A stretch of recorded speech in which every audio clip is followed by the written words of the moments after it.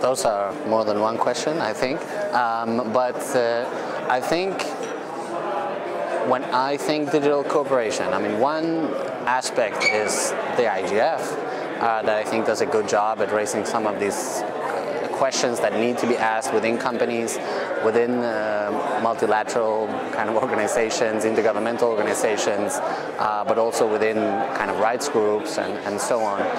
But I think also it's not necessarily a response to your question, so maybe now I ruin the data that you, but I think that for me the cooperation also just needs to get to the impacted individuals. And I think that's what has been really lagging behind, and that's where a human rights-based approach really adds a lot of value, which ethics does not, which has, you know, maybe there is cooperation and maybe significant, but maybe it is still concentrated in innovation hubs such as Silicon Valley.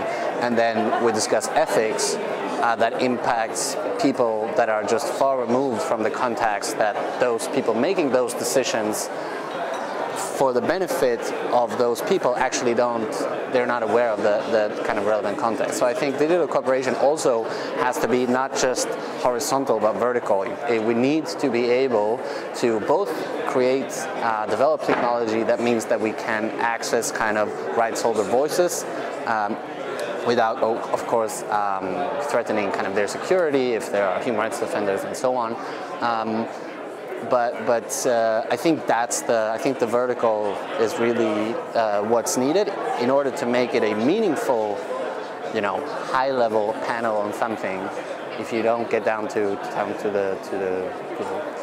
the floor or whatever, to the actual realities, I think it's kind of, you know, it's a big missed opportunity.